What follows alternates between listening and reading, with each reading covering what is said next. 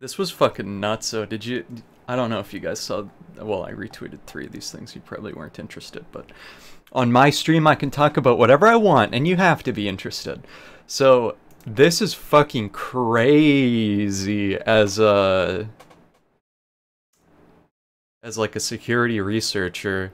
BootROM is ROM, obviously standing for read-only memory, so it's unpatchable. This is part of the, like, it's a tethered exploit. You would still need to be connected to a computer to execute this every single time.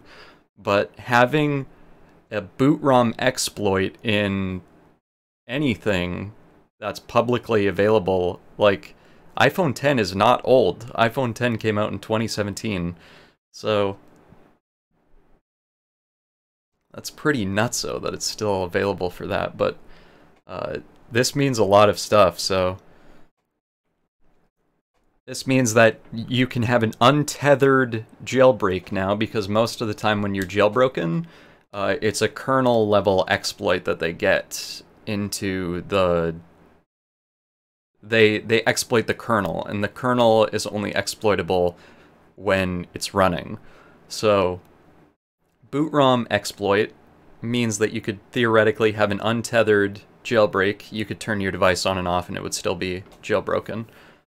And for a security side of things, this means that you can break into any device that you have physical access to before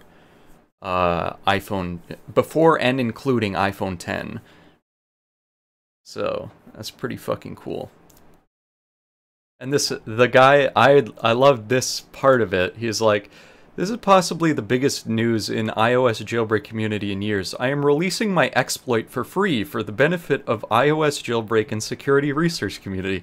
He could have probably sold this to the fucking CIA for like... I'm thinking that he could probably at least have gotten like close to $500,000 or more. Like, this is a lot of devices. This is every iPhone, like, I know that iPhones don't make up like a huge amount of the market share of smartphones anymore. Like most, it's like 80-something percent, 88% of all smartphones are running Android, but every iPhone before the iPhone XS and 10R and the brand new ones is now permanently and unpatchably security holed in the BootROM. So remember, like, I remember when the FBI was like, hey, Apple, can you, like, break into this phone for us? And Apple said, no, we can't do that. And then they sent it away to some specialty shop somewhere that had one of these exploits. Maybe not specifically one similar to this, but still like an exploit that you could use to brute force passwords on a locked iPhone to decrypt it. And it worked. Like, there are security holes that are private like that, and people will say, like, okay, we have this exploit and we're not publishing it. You can just pay us and we'll break into the phone and then give it back to you. But this guy's like, hey, I just discovered the biggest fucking security hole in iOS since 2010, so like 9 years ago, that now invalidates security. Well, not invalidates, but this is not what he says down here. Blah, blah, blah, blah, blah.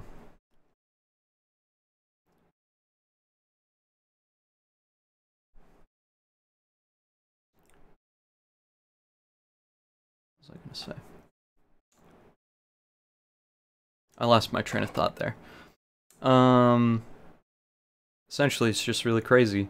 And it means a lot of stuff for the jailbreak community, and it means a lot of stuff for the security community.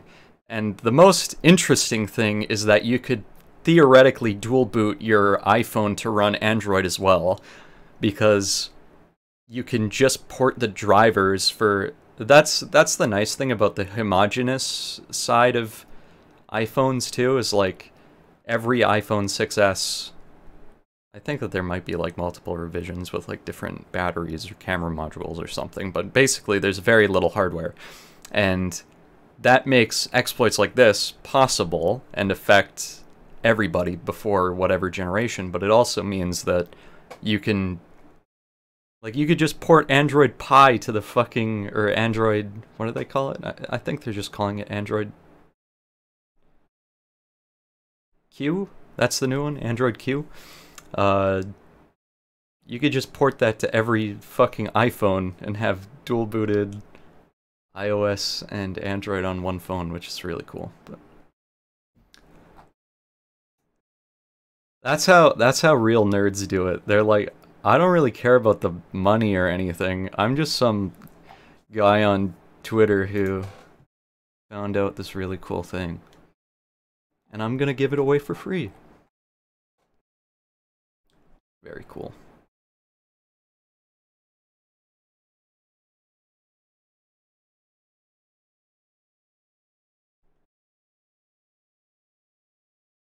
I wish I was that smart. I think a lot of people pretend that they're... Like, I understand that people that are doing stuff like that are so many levels above anything that I know. It's just fun to look at the things that they do. I don't pretend to have any idea what they're doing, but there are a lot of people that are at my level where, like, sure, I can follow instructions and run somebody's program or, like, make little tweaks to PHP programs or something. I can write trivial shit, but people that are doing stuff like this are crazy smart. I don't even know where you'd start, to be honest. And this guy breaks it down. You can upgrade or downgrade your iOS version because Apple, if you want, you can't do like a flash. You know how on Android you can just unlock your bootloader and then flash whatever ROM you want? Like if you wanted to downgrade Android versions, you could just flash a different ROM. But on iOS, you need to have your SHSH blops signed by Apple. So they have a window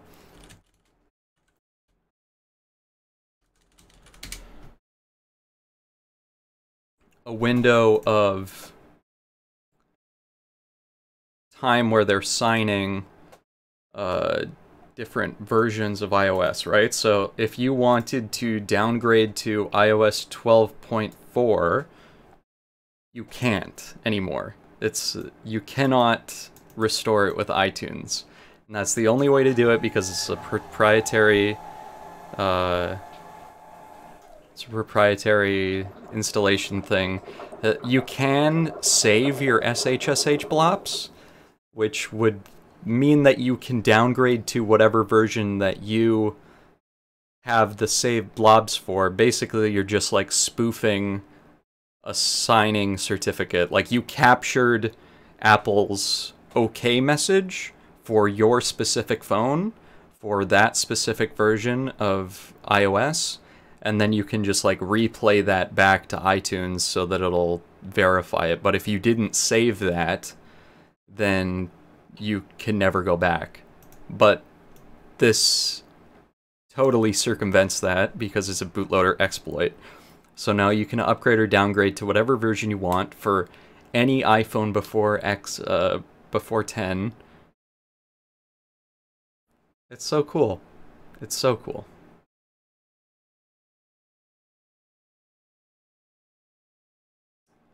So if I have an iCloud locked phone, I could install a custom OS and be able to use it. Yes, you could.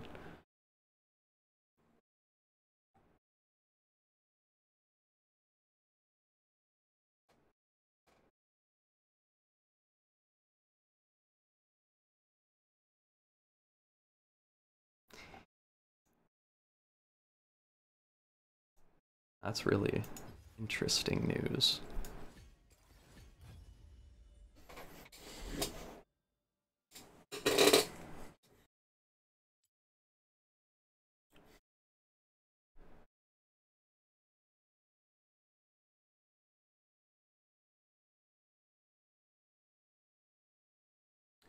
Big brain boys figuring out big brain things.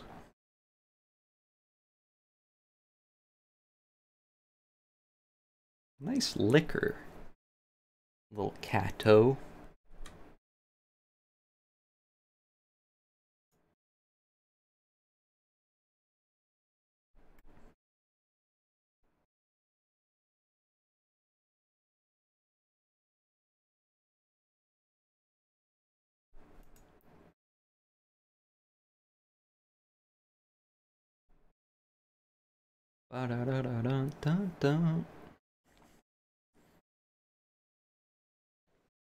Where does the carpet begin and the dog begin?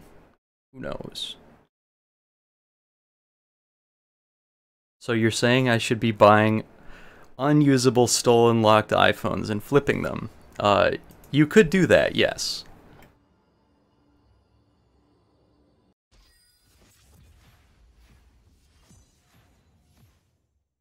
But they could still have blacklisted IMEIs, which are burned into the hardware, I think. So unless there's some way to spoof IMEIs, which I don't think is possible. Like you'd be able to use the phone when it's iCloud locked. When it's iCloud locked, you just can't set it up. Like it's permanently in the setup screen, so you can't get to your home screen to do apps or run anything. You're just stuck there. When you boot it up, it says, please verify like the iCloud ID to set this phone up. But you could get past that, but then to join it to a carrier, I know that there's like a carrier unified blacklist.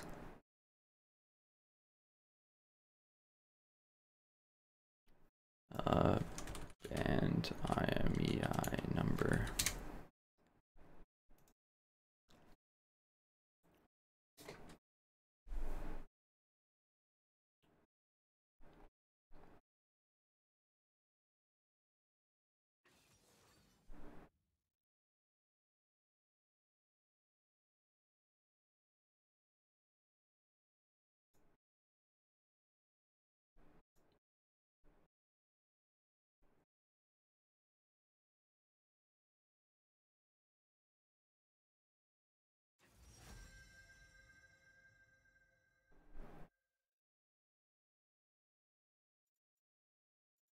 Yeah, there might be some way to spoof it, I don't know, but it would make sense that it's unspoofable if your SIM card talks to your phone and like reads the IMEI and then lets that phone accept messages or something. I don't know how it works. I don't know how it works. I'm dumb. Look at this guy. That could be us.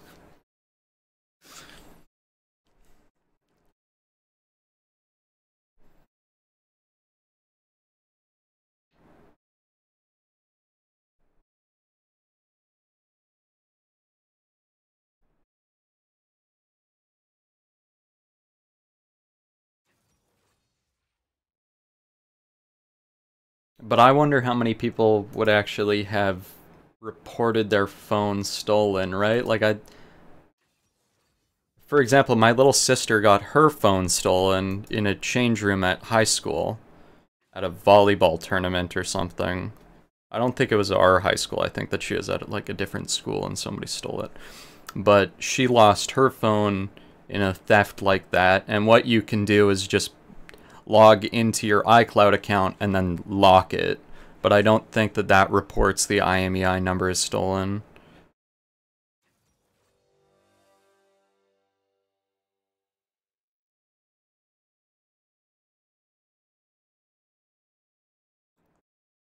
So odds are most people aren't savvy enough to report that, right?